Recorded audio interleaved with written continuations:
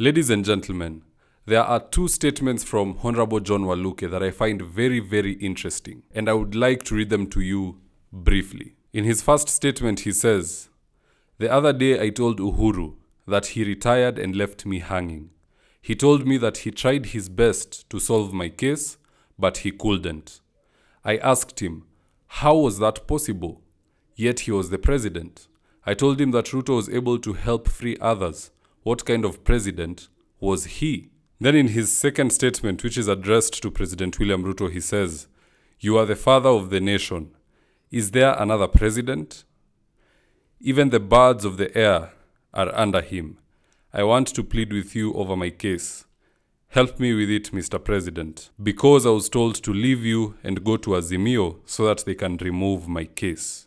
Now, in this video, I want us to analyze why President Uhuru Kenyatta could not help John Waluke and his case. Number 2, what John Waluke is trying to achieve. And number 3, what are President Ruto's options in regards to John Waluke's case.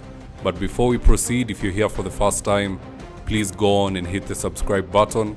And if you're watching from a different platform, just head on over to YouTube, search for David Wafula, hit the subscribe button, and you're going to be getting a ton of content of this nature. If politics is something you're passionate about, this is definitely the one channel that you really need to subscribe to. So why couldn't President Uhuru Kenyatta, who was a sitting president at the time, the commander-in-chief of the armed forces, why was he having such a hard time helping John Waluke? In fact, many people believed that the president simply was disinterested in helping Waluke, and he was just using him by lying to him that he should dupe President William Ruto and join him in Azimio, and then his case will disappear. But that did not materialize. And there's only one reason behind that. And that reason is that President Uhuru Kenyatta isn't a good long-term chess player. He made a lot of moves erratically, especially in his second term. And one of those moves was fighting the judiciary. Yes, the judiciary struck down his victory in 2017, and for the first time in this nation, we had to go for an election twice. Not even during the saga of 2007 did we have to go to the ballot twice. So it was very embarrassing, and the president let his emotions take the better of him, and he started an ongoing war with the judiciary. Names were recommended to the president for him to appoint judges, and he refused to appoint those judges. He then went on to cut the judiciary's budget. So the judiciary was starved.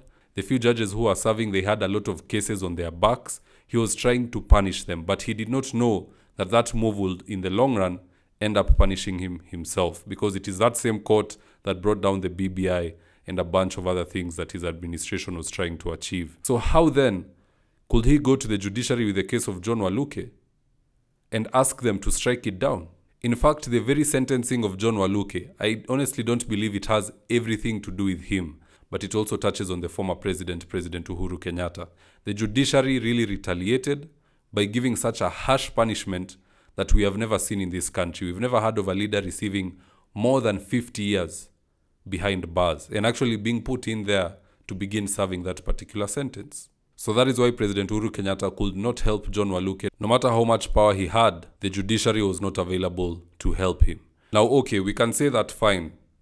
The judiciary are not with you, Mr. President. They cannot listen to you. Your branch of government, which is the executive, is currently at war with the judiciary. That's fine, we get that. But as the sitting president, you have the privilege of pardon power.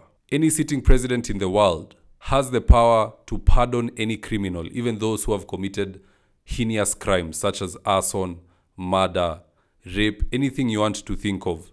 A sitting president has the power to pardon you, and you will be released immediately and you will go home.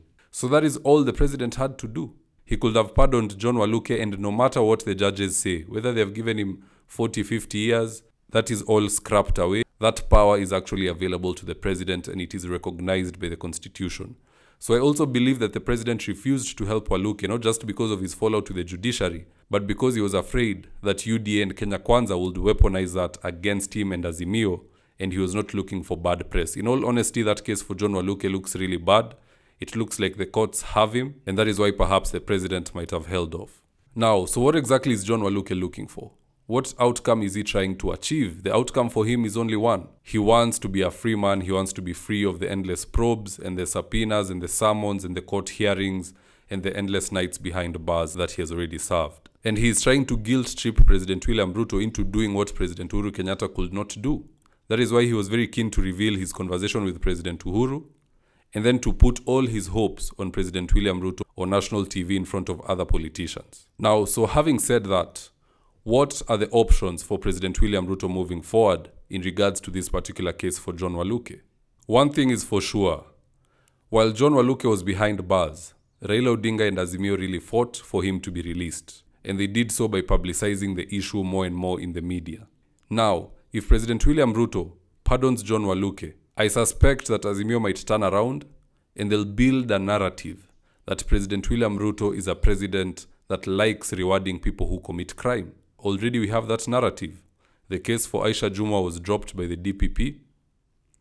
The cases against Mithika Linturi were dropped. The cases against DP Rigathi Gachagua were dropped. And then now they'll add to that narrative by saying, now even John Waluke, his case has been dropped. So they will now start trying to link impunity with the president. So if the president steps in to help them, Azimio will do a 180 turn and they will begin bashing him using that as a talking point. Although for the president, there's only one thing which matters to him as of right now, moving into 2027. And that is the numbers that he has. By putting John Waluke behind bars, whether he is corrupt or not, Mulembe Nation will begin to kind of start moving away from him. But by helping him stay out of prison, he might win friends who might help him in the run-up to 2027. So that is what is in it for President William Ruto. And I suspect that he's going to take that avenue, that he will look to get himself an easy second term by keeping the Mulembe Nation together. Already we have seen him acquire the likes of Atuoli. We have seen the likes of the Kakamega Governor Fernandez Baraza wearing a yellow tie and receiving the president and looking like he's now warming up to him. So for President William Ruto, things are looking good. And I suspect he will be looking to acquire John Waluke as an ally in the run-up to 2027. So the Sirisia MP, I think he's playing his politics right. On a personal level, I don't know about on a national level. Most people would still want to see him convicted. Some might not. But on a personal level, he's doing what's best for him and it might just work. But that's just my opinion, guys. Do drop me your own comments in the comment section below. I'll do my best to read them and to give you a response. Now, in the event you're here for the first time, please go on and hit the subscribe button. And if you're watching from a different platform, just head on over to YouTube, search for David Wafula, hit the subscribe button, and you're gonna be getting a ton of content of this nature. If politics is something you're passionate about, this is definitely the one channel that you really need to subscribe to. Alright guys, adios. Ndio mwisho ndio baba ya taifa.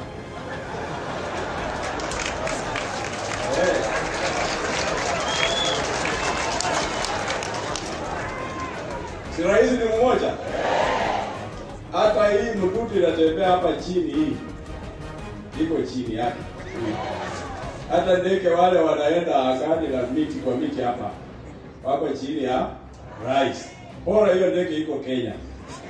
So rais wewe na kuomba hii kesi yangu rais